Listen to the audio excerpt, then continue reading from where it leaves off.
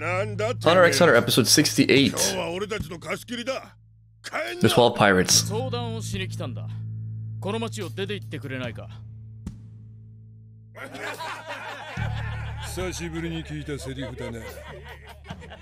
know what works really well? Badgering drunk people. Hit them when they're at their most rational. Although that would work sometimes. It's either going to be love or belligerence and nothing in between. Pirates X and X guesses.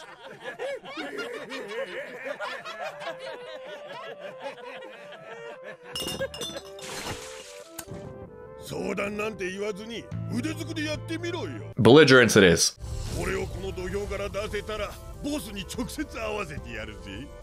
You don't need to play his game. Oh, I fell right into his game. Someone didn't do the Hunter exam. You know he's strong because of the veins.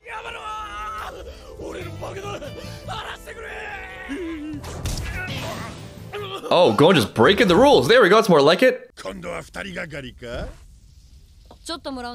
just gonna take a shot real quick. There you go. There you go. That's how you do it. I'm proud and also disturbed, but mostly proud. Oh, this is where the sports comes into play?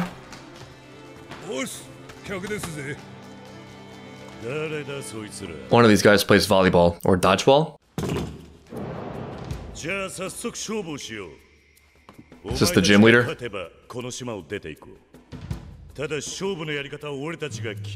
Damn it. I mean, it is a video game after all. Otherwise, there's nothing stopping you from just overpowering them. You don't need to do any of this. Oh,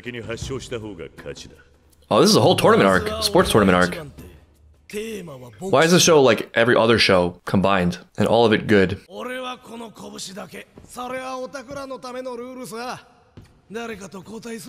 guy looks like Guile. Is this like a riff on the Street Fighter theme? Oh, that was Sonic Boom. It's gotta be Guile, right?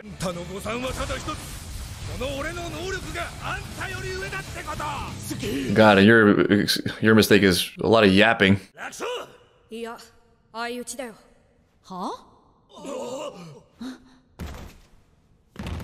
Gon saw that. Is that gonna even show up in the replay?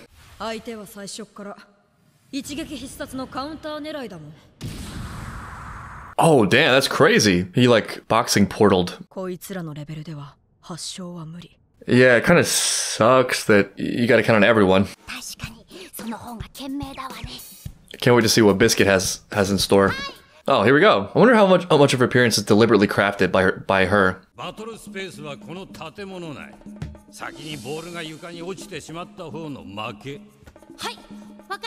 Come to think of it, this might be just a glaring oversight or forgetfulness on my part. Have we even seen any of her nen, like her real nen? Do we know her type? Go!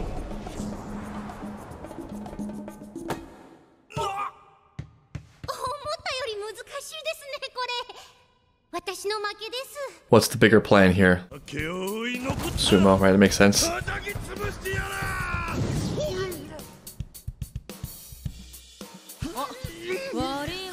They're taking dives, but for what?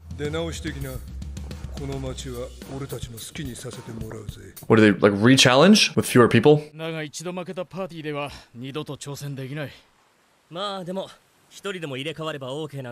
Okay. Yeah, he just reactivate the event trigger.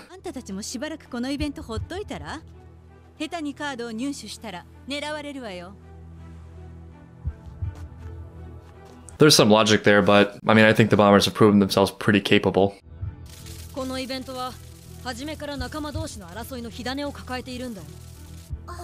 Damn, Clutch is on it recently.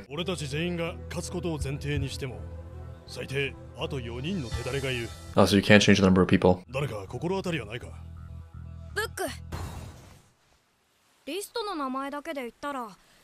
Oh my god, that would be amazing. Are they gonna invite Hisoka?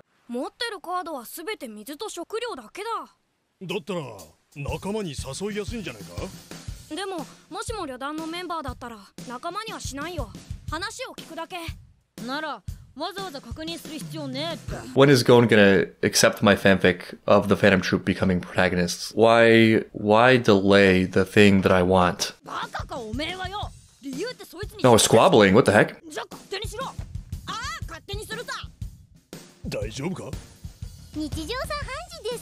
I mean, not really. They don't like fight emotionally like this very often. This should be a very familiar surprise. Is he naked?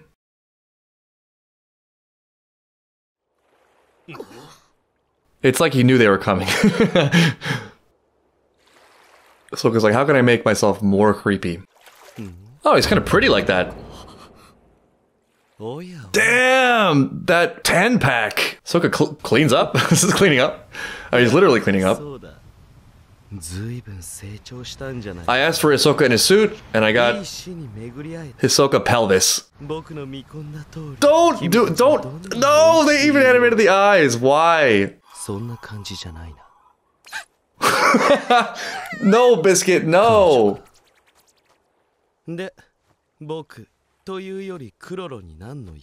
Does he wear the whole clown garb and do the whole clown thing to like nerf his looks? Does he suffer from the problem of being too attractive? Is Hisoka the most attractive man in anime? Move over, Gojo. The Jujutsu Kaisen author tried. He tried to parallel Hisoka's looks and came close. Just fell a little bit short. Walk around naked too if I look like that. This is the most sexualized anime thing I've seen since Hunter Cyclopedia. Oh,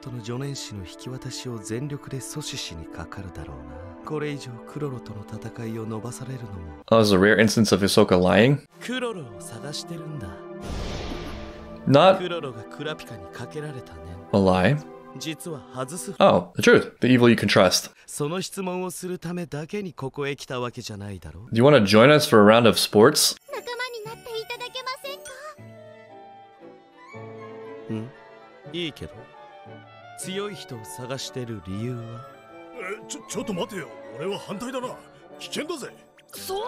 I mean, Biscuit could be his type. He just doesn't know yet. Wait, what? I missed the lie. What is the lie? Yeah, that's sometimes good enough.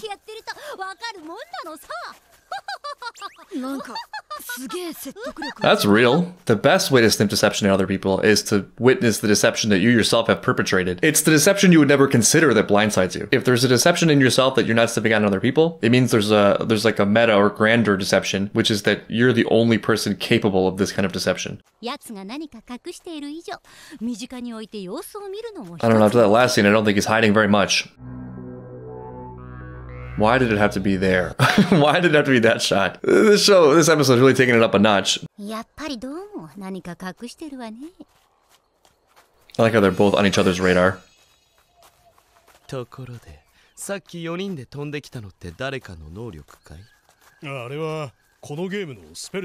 Hisoka's like, spells?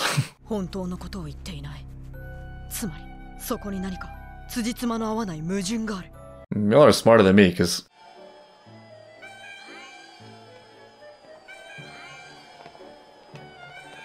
The sound just is always? The sound just always? The whole time? Oh, it's a trap. It's a trap.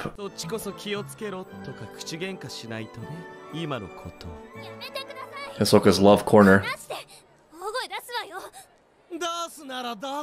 Oh, I feel like this is the area of the game that will be like age restricted.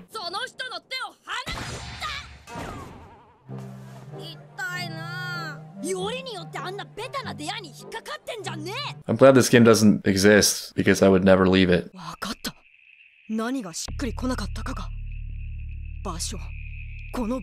You don't say.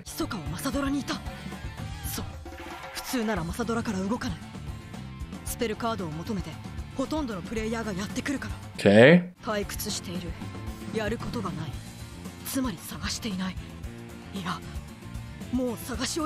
Oh, okay. Yeah. Right. So? Okay, yeah. But like, what's the significance for them, though?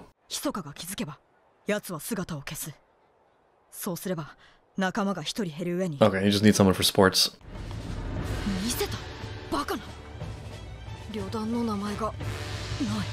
Wait, but he did meet the troop members. Oh, this is a deception? Just like oh god. Also always 2 steps ahead. Did he manufacture the book like he manufactured that fortune? Yep.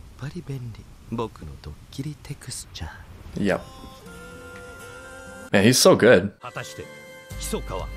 I mean, To answer your question, Hisoka is Hisoka. He's your friend as long as you have a common aim, and he's your enemy as long as you have a rift, or if you happen to stand in his path without having any potential. I don't know, maybe this is arrogance. In the Hunter x Hunter world, I think I would ally with Hisoka. If it's a sports game or something, I never would have imagined an introduction that I would like Hisoka this much. I feel like just his presence adds so much to the show. There's so much life he breathes into every episode he's in. I mean, it's hard to imagine how they can make a character more disturbing and creepy, and yet somehow, and I think I'm not speaking for myself alone, he's likable. Make that make sense. To back this up a little bit, I was thinking today about something I was musing about in a previous video, is that one way of conceptualizing things is that there are two branches of measuring success as a person, or how we often evaluate people. One of them is goodness, decency, kindness, trustworthiness, being principled, having strong values. The other one is like competence and winning. Both of those things, both of those branches at their extremes are respectable in their own right, but are lacking without the other. If someone is both good, virtuous,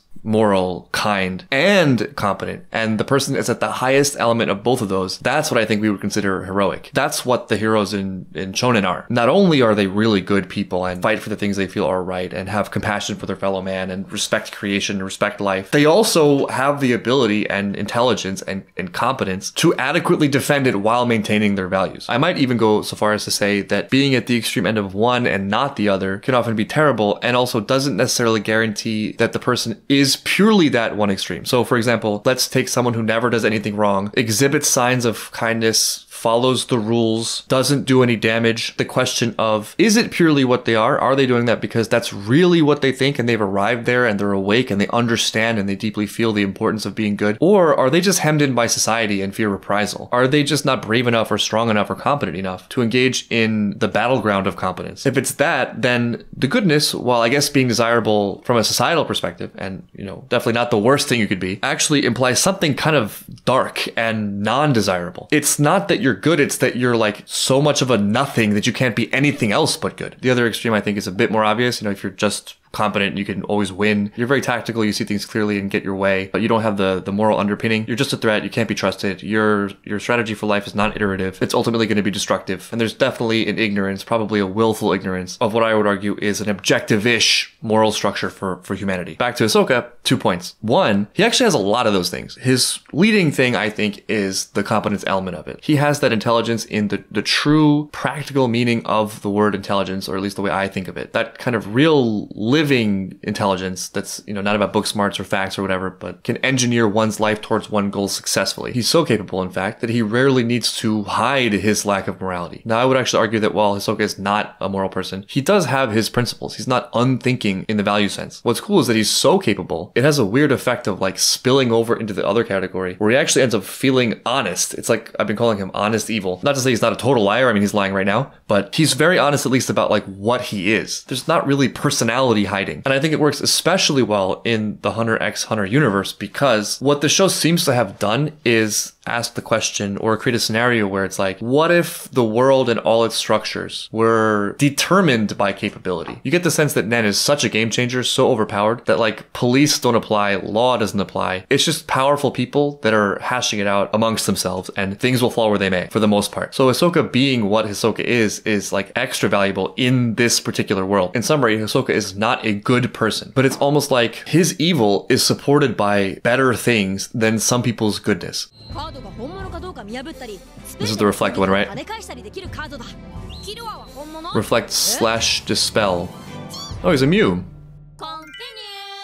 Gon's like, I'll never ally with a Phantom Troop, these damn hypocrites. But Hisoka might be alright. That's that Gon consistency. And yet Gon ends up being always right through sheer power of will.